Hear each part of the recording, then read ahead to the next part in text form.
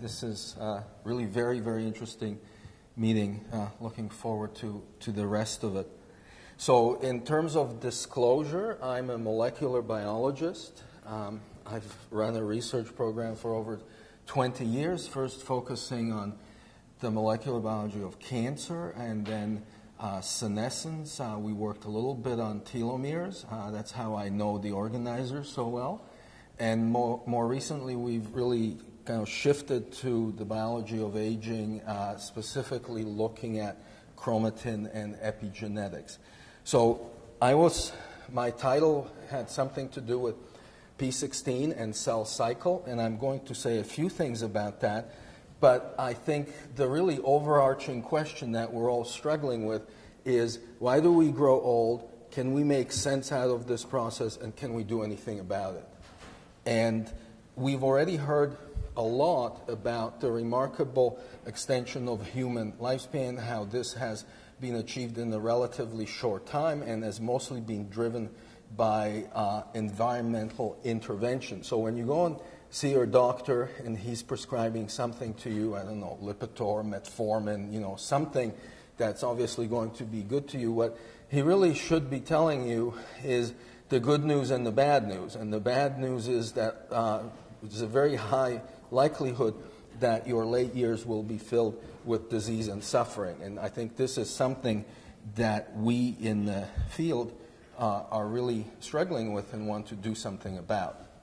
So now I'm going to get reductionist, which is my usual mode of operation, and we're going to skip right down to cells.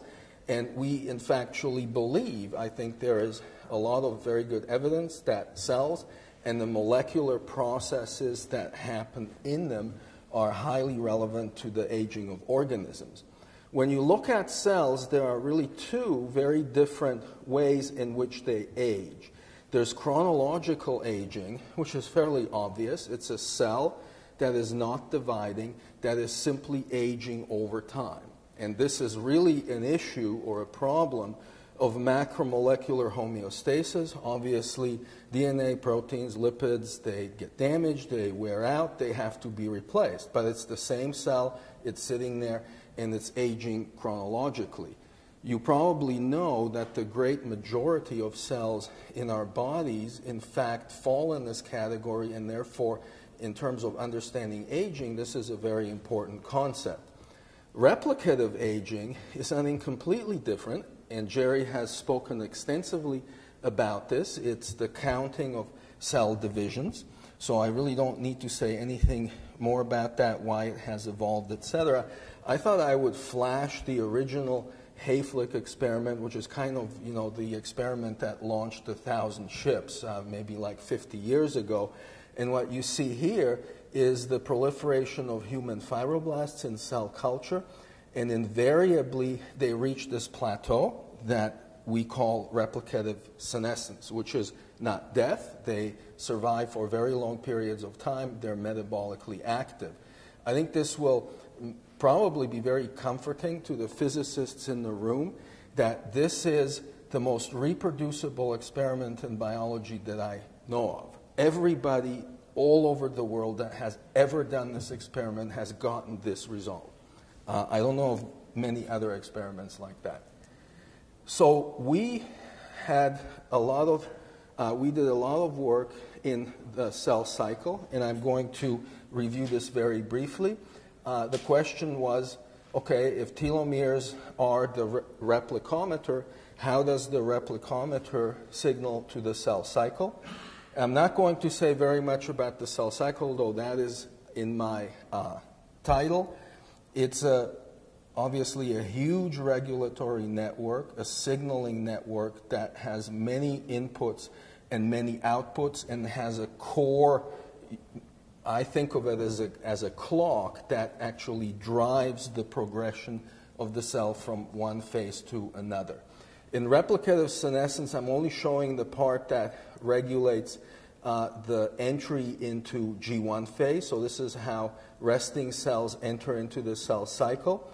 And as it turns out, some of these proteins, such as the retinoblastoma protein and these things called P21 and also P16, are kind of the nuts and bolts of this machine. And the reason why I'm not going to spend any time on this is that this is actually part of the signaling network that we know a lot about. So you don't have to worry about it. You just have to look it up, basically. What we did early on is genetic experiments, genetic epistasis experiments in cell culture, trying to order the events between short telomeres and the ultimate cell cycle arrest that Hayflick described. By epistasis, I mean these are experiments that genetically determine the hierarchy of the players in this pathway. And this is the core pathway that we derived, and this has actually stood up fairly well over time. Retinoblastoma is here at the bottom. It's an interesting protein. Biochemically, it's not a kinase, it's not a transcription factor. It's some kind of a big protein that interacts with a lot of other proteins. And it was initially identified as regulating the activity of certain transcription factors that were necessary for cell division. But it also interacts with many complexes that modify chromatin and is also responsible for initiating and maintaining highly compacted forms of chromatin. P21 and P16 are these little proteins that influence the activity of the cell cycle kinases, the CDKs. They both inhibit the activity of CDKs.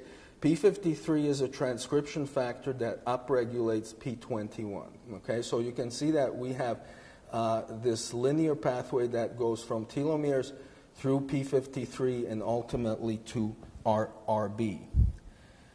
Now, what happens between telomeres and P53? Again, I'm going to summarize this very quickly. Jerry has already mentioned that a telomere that is critically short is perceived by the cell essentially as a DNA damage signal. So in fact, that is what is between telomeres and P53. An assay that we and others have developed that can actually look at the presence of double-strand breaks at telomeres, and this is what is shown here. The red dots are the telomeres, and the green dots is an immunofluorescent signal against the protein that is associated with DNA damage and double-strand break. So basically what this is telling you is this double-strand break is just somewhere out there, and these double-strand breaks are very close or at telomeres. And this was very, very important in the field because it really demonstrated in a very profound way the connection between telomeres and DNA damage. And you can see that these objects that we call TIFs increase as cells approach senescence, and if you immortalize the cells with telomerase, they go away.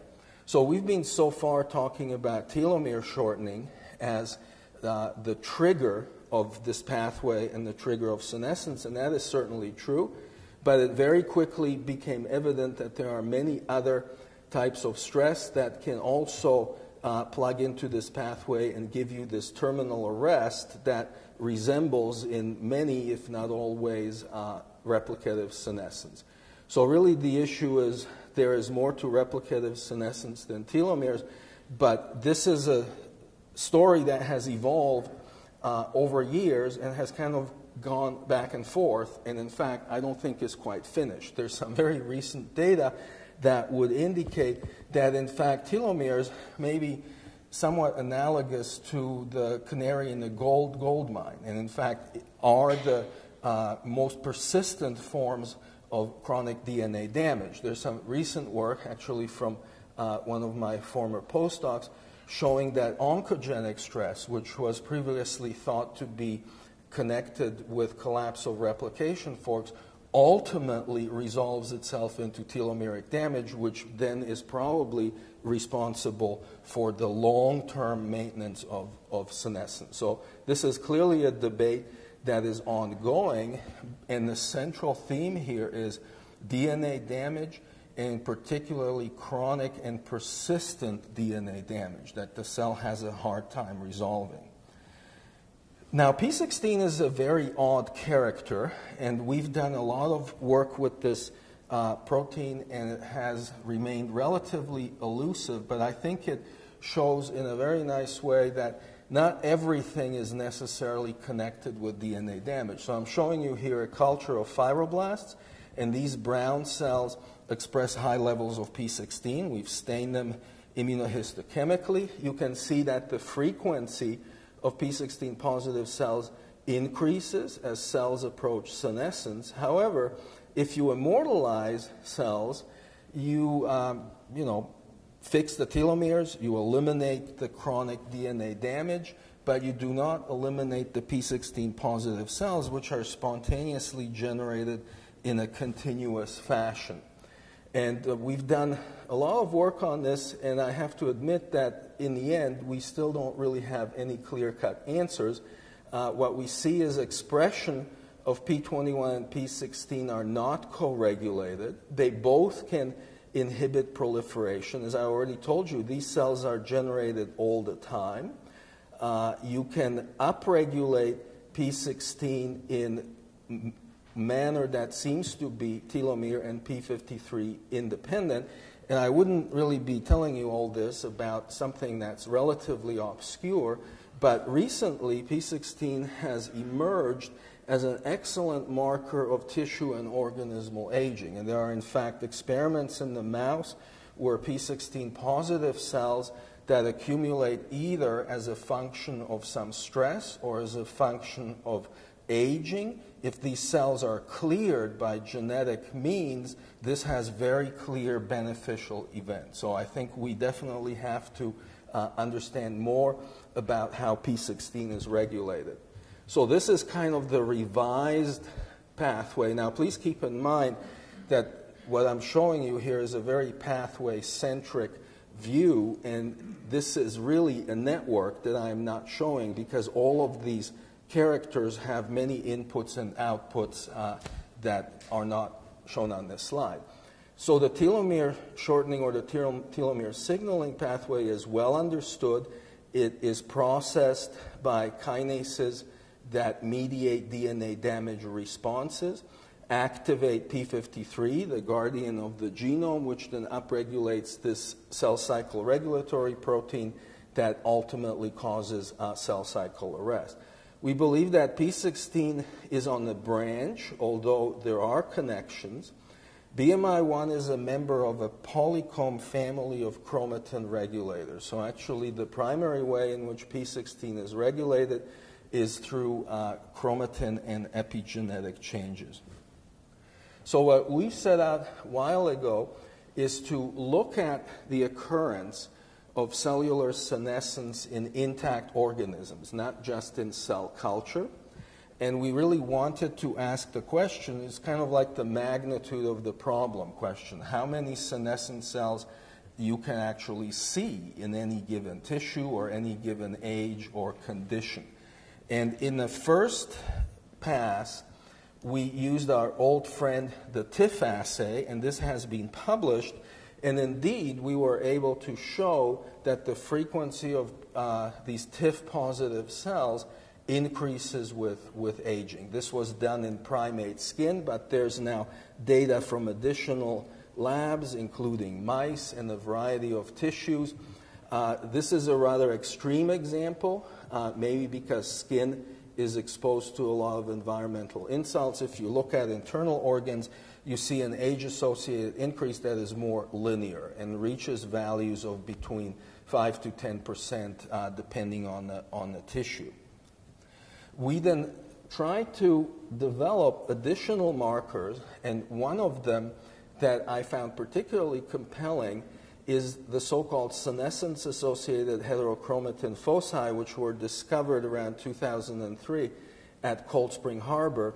And actually, if you're looking here right in this panel, what you're looking at is nuclei, and they've been stained with a stain, a DNA stain, which is DAPI. So these are fluorescent, this is a fluorescent readout. And what immediately is apparent is that the chromatin has rearranged itself such that there are locally very high concentrations of DNA. Okay, if you look at a normal nucleus, the DAPI staining is very diffuse and covers the whole area, and then all of a sudden you get these spots popping up, and they actually co-localize with markers of heterochromatin using additional assays. So I'm not going to tell you much about the various adventures that we've had with this assay. In the end, we actually failed to develop this into a robust assay that can be used in tissues, because the appearance of these physical structures, these local regions of heterochromatin, is not very consistent, let's put it this way, okay? However, if you look at the overall content of proteins that are associated with heterochromatin in the nucleus, this definitely increases with replicative senescence, and it also increases with aging in a variety of tissues. So really the take-home message was, well, you know, you can't see the spots, but you can obtain evidence, molecular evidence, that the level of heterochromatin globally increases. So once we knew that, we asked the question, well, okay, fine, it goes up, but exactly where does it go up? And what I'm showing you here is a lot of stuff which is actually very simple. This is high throughput sequencing, looking at relative opening or closing of chromatin. So just to give you a scale, we're looking about 15 megabases of chromosome 16, okay? And this assay that we're using is called a FAIR assay. It's actually not chromatin immunoprecipitation. It's a physical assay that measures. Okay, if you're going to hold me to 5 minutes, then this is going to be very truncated. So what this measures is the open structure of chromatin, and chromosomes are actually divided into these large regions that are very gene-rich and very gene-poor. Okay, so these gene deserts are typically highly heterochromatic. This is a heterochromatic mark, and what you can see that in early passage cells, you see a very dynamic signal, where you see a lot of signal over the gene-rich regions because the genes are active, and you're seeing a very flat signal in the gene-poor region. If you look at senescent cells, you can see a remarkable smoothing. Okay, so what is really happening is that you're getting less signal in the euchromatic regions and more signal in the heterochromatic region. And if you do kind of like chromatin painting, this is now a sliding window across the whole chromosome. This is kind of a very nice visual way of looking at this smoothing. We know by other criteria that heterochromatin is breaking down in certain regions. For example, centromeres, which are the major regions of constitutive heterochromatin, become very distended and opened. And if you use electron microscopy, you can actually see loss of heterochromatin, which stains dark next to the nuclear envelope where most of the heterochromatin in the cell is partitioned to. So you may ask yourself, well, who really cares about this? These are gene-poor regions. And so I have to introduce you to transposable elements, which are very abundant in human genomes, in all genomes actually. Something like half of our genomes is comprised of retrotransposable elements, which can be broken down into several classes or families. The only element that is active in our genome is, believed to be active in our genome is the line 1 element, which actually encodes a reverse transcriptase that can catalyze its movement. And indeed what we saw is that these elements were losing their heterochromatic nature, and we assume as a result of that were being expressed into RNA, and actually using a copy number assay for genomic DNA, we could show increased DNA copy number. So these elements are actually transposing in the genome. So the summary is that heterochromatic marks in proteins increase, the number and magnitude of open genes decreases. I didn't show you that. The retrotransposable elements become more open, they are expressed, and then they transpose. So if I could have a few more minutes, I'm going to tell you what happens in tissues, and we can go through this very quickly because the answer is pretty much the same thing, okay? Chromatin becomes more nuclease resistant, which means compact. Total mRNA pools decline, less gene activity. And I'm not going to show you the transcription. The retrotransposable elements become pretty well transcribed. Interestingly, caloric restriction opposes this. And if we look at actual frank transposition using the quantitative copy number assay, we can see new transpositions. Now, one thing I like to point out is that we're looking at two tissues here, liver and also skeletal muscle, and skeletal muscle is predominantly a post-mitotic tissue. So all of a sudden, we're now switching from replicative senescence to chronological aging, okay? I'm not saying that the muscle cells are senescent. In fact, we don't see any conventional markers of cellular senescence, such as TIFs or other signaling proteins. Yet these chromatin changes, these widespread chromatin changes, and the consequent activation of transposable elements seems to hold up extremely well. This is found in cancer. If we look at line 1 elements in human prostate cancer, we can see increased activity, we can see increased transposition, and in fact, we can cluster according to disease severity, where a more advanced stage of disease is correlated with more line 1 transposition. The last thing I'd like to show you, and I think maybe the physicists will like this, is a new method called chromosome conformation capture, where we look at long-range interactions of chromatin. This is the work pioneered by Job Decker. You can read his papers on this, which are very elegant. But basically, the large-scale organization and interactions of chromatin can be partitioned into, these large compartments, which are 10 megabases or so, and then these smaller so-called topologically associated domains. So anything that falls off the diagonal is a long-term interaction. This is basically a scatter plot of one chromosome. So what we find in senescent cells is a decrease in long-range interaction. So if you look at quiescent cells, you see the long-range interactions. This happens to be chromosome 17, and you lose that in senescence. If you look at it at slightly, so again here, you have proliferating in quiescent cells. This is a very rich pattern of long-range interaction, so you see both enriched and unenriched regions, okay? And if you look at senescent cells, again, you see this remarkable smoothing, and now we're focusing into 20 megabases of chromosome 1 to look at this in more detail. So to conclude, I think I told you a little story here about long-range structural changes in chromatin, how this affects transposable elements, which are genomic parasites, for all practical reasons, in our genomes. Their transcription can affect neighboring genes. The RNAs and the proteins they encode can activate antiviral responses.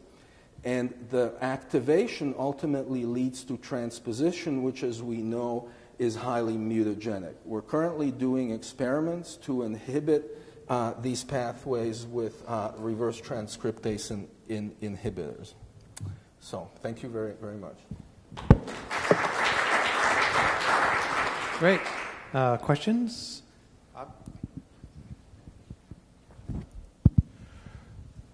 I think what you just said is that you think the memory of senescence, where the information is stored that a cell is senescent, is not just in telomeres, but in other places.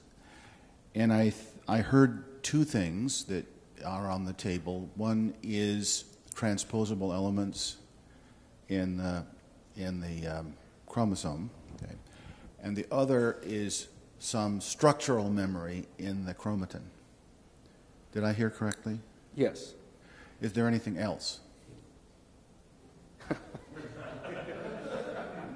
sure there is. I think what I would add to that is that, first of all, the organization, the architectural organization of the nucleus is really just becoming apparent very, very recently. And it's really remarkable how this is, you know, like a fundamental feature that is conserved across many cell types, okay?